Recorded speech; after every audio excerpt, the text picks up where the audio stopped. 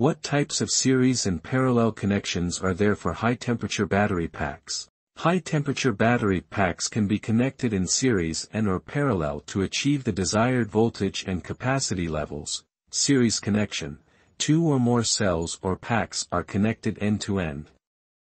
Where the positive terminal of one cell or pack is connected to the negative terminal of the next cell or pack, this configuration adds the voltage of each cell or pack, while the capacity remains the same.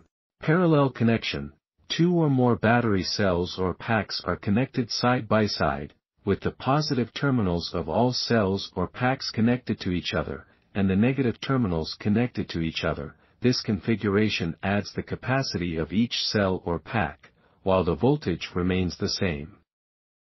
Series parallel connection: multiple battery cells or packs are connected in a combination of series and parallel connections to achieve the desired voltage and capacity levels. This configuration involves connecting cells or packs in series to increase voltage, and then connecting those series connections in parallel to increase capacity.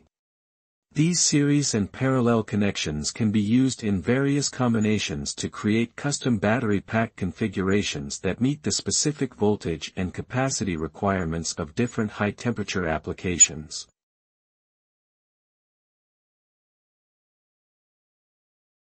For more questions, please go to the gmbattery.net website.